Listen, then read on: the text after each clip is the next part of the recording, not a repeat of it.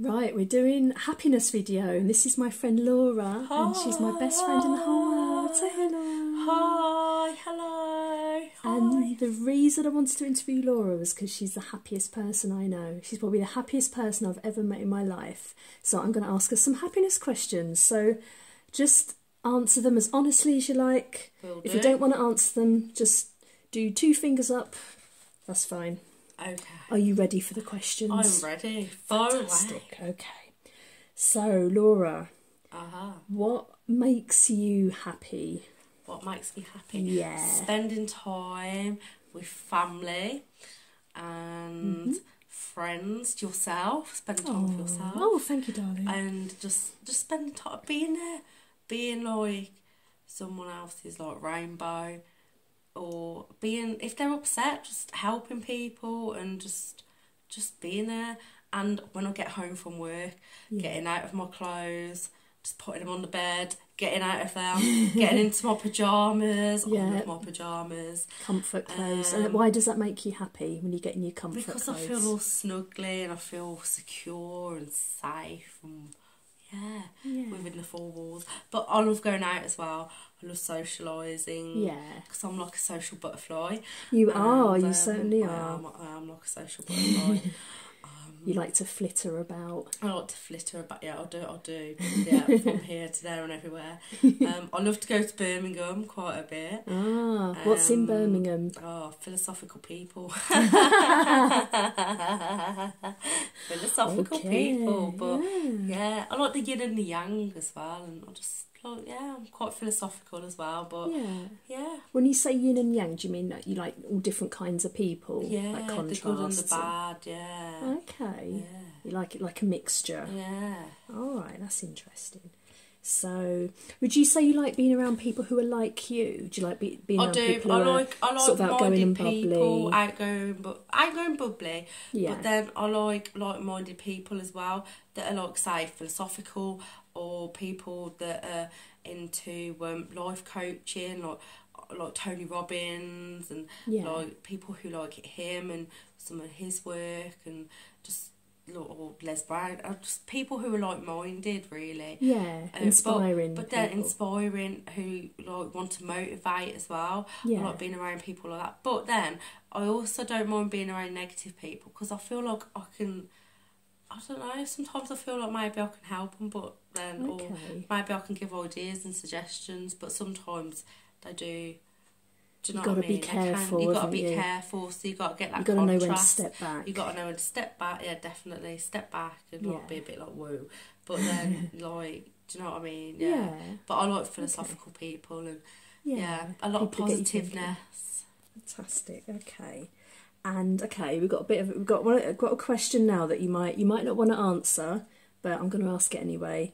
So I was wondering, what are the kind of things that you do when no one else is around that kind of make you happy, but that you wouldn't necessarily go around admitting to people? Have you got any weird little habits that you're happy to admit to, or just like silly things that seem silly? That make you happy, that seem childish or silly or weird. I know you admitted something to me earlier, so I walk around my house now. Sometimes, like, good girl. Bit of freedom and whatnot, but excellent. You got to let your body breathe. Exactly. Yeah. Don't I say it's good for you? I've read a few magazines and they say it's good for you. And anyway, okay. I've not read those magazines. I need to read those. I can't remember where it was, but it was good. Yeah. So I do, like, I don't know, well, veg out quite a bit, and like. So what's vegging out to you? What do you do when you veg out? To me, it's just like putting some music on the telly, watching a music channel, because I love music. Listening to music, I love listening to music. That makes you happy. When people are on around, playing my music, because my partner, I love him to bits, but he doesn't like the same music as me, and he's like, this music is really good, and I'm like, okay, turn this rubbish off. Okay, so let him have his whatever, or, and then when he's out the house, TV is mine, sister, TV is mine. You are the owner, the mistress of the remote. I'm the mistress, yes, I am, that's good, So I use the TV, I listen to music, and that's it, really. And that chills you out. I just like to, it chills me out and it makes me happy, and I also, I don't like to fart around people too much. So I do pass wind quite a bit when I'm on my own. Don't we all? Don't we all? But girls don't admit it, do they? But it's weird. at home, I do pass wind a lot. You like to let rip. I like to let rip at home mainly. Good for you. Because I do try not to let rip elsewhere. If I got to, I got to, but I let rip a lot at I've home. heard you a few times. We've let rip in front of each other. Yeah, so that's we good. have, yeah, but I only let rip when I'm comfy. Yes. So if I don't let rip around you, sorry folks, I'm not comfy. She doesn't know you well enough yet. I don't know you well enough yet to let rip. To do a bottom burn. Okay. And, what are the moments that you sort of truly lose yourself in laughter? So what are the moments where you kind of, that make you sort of laugh and laugh and laugh, and then you kind of, and it takes a while to calm yourself down? What is it that really, that you really find funny? Anything when it's done spontaneously and it's out of the blue and I'm and I'm not laughing. Yeah. Or like some jokes, just really funny, naughty jokes. Yeah. Yeah, that's it really, I suppose. Anything on telly that's funny, like some of the comedians as well. Yeah. Like when I've been to Glee Club. But anything that happens funny and it's not meant to. And you're like... So there's a forbidden laugh. Element to yes, exactly. Okay. But that makes me laugh as well sometimes. Yeah, Even though I shouldn't, I get but that. then I should. Yeah, but I get that. But when you're not still, supposed to laugh, it makes it worse, doesn't it? It does, but it's still good though. Excellent. Okay, and... I'll just do 2 more questions. So, can you think of anything that you used to do as a kid that you really loved doing that really made you laugh that you still do now? Oh, that used to I got make thinking me about this laugh. earlier.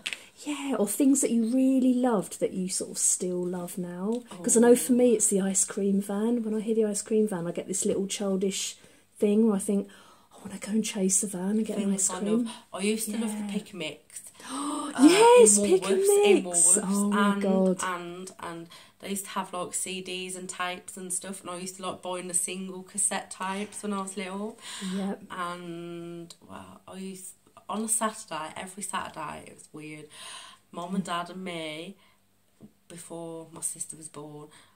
But I think Rob was, no he wasn't, my brother might have been, or anyway. So we used to, I was about 5 actually, and we used to, Mum used to finish work and we used to go to the Chippy on Station Hill in Kidderminster, and we used to get our chips and whatnot and stuff, get a takeaway. We used to watch Baywatch, Gladiators, Baywatch, like Blind Date with Cilla Black, and then I used to go to, and it used to be like that like every Saturday. Every Saturday, it was the same with me, and it'd be so actually. nice, and it'd be like that family thing, and I love that. We did all that together, and that we made did you all happy. That together, but things that made me laugh back then. Just when people like have done stuff, like, you know, it's not meant to have happened. And that somebody falls like over. If somebody used to get told off at school, I used to be a bit like... I know when I've been telling my daughter off, you start laughing, you start giggling. I'll do. Yeah. You start hiding behind your top. I do, yeah. I'm like that. Even at school and stuff, when teachers are trying to, I'm like, you know, biting my lip. Trying to be the grown-up. Trying to be the grown-up, hoovering away, thinking, don't laugh, don't laugh. But I'm hoovering away, and I'm like, don't laugh. I'm grown up, honest. Yeah. Okay. Yeah. Brilliant. Okay, one final little question.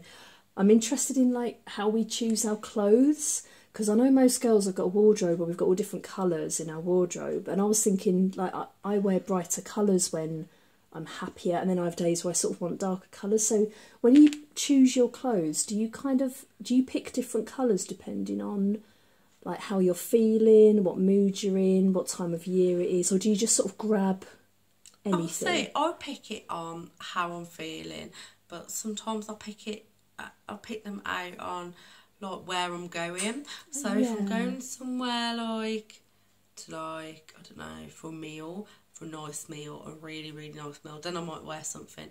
Or like really, really casual, like but smart. Yeah. Or if I'm going cleaning to like school, then I'd wear my jogging bottoms or just an old pair of leggings and a t-shirt and just a jumper. Just any old t-shirt or just, you know. But if I'm going somewhere nice or to a friend's house, I might wear jeans. But I don't wear my jeans to school. And then like, so it's got to be practical as well. It's got to feel right. Comfy. Because I think us women have to deal with this more than men, don't we? Because men don't generally have to worry about things going but together. Like, I mean, I've got like loads of clothes. It's like pyjamas as well. But you know, I just go on how I feel and what I feel comfy in as well. Sometimes just I'm not fancy. Brilliant. But I like to look good as well. So yes, something you that always gives me, look nice. Something that gives me a confidence boost. That if I'm going out to like the pub and I'm thinking, oh, jeans and a nice top, so I wear jeans and that because it'll make me feel good. Yeah. Or like I got this skirt and I love this skirt that I've got, but I like to wear it to certain places. Yeah. But then I won't wear it in other certain places. But it makes me feel good. So. Yeah, it's funny we have stuff that we go back to again and again because we know we're going to feel good in it. And I feel brilliant in it. So, yeah. Excellent. That's it. Okay. All right, Laura, thank you for doing the happiness interview. Thank you for being honest. It's okay. I love you loads. Thank you. I love you loads and too. hopefully this will inspire some other people to think about what makes them happy. So this is going to be our new little happiness series. I'm going to try and interview lots of different people. So love you lots. Say bye to everyone. Bye. Bye. Take care.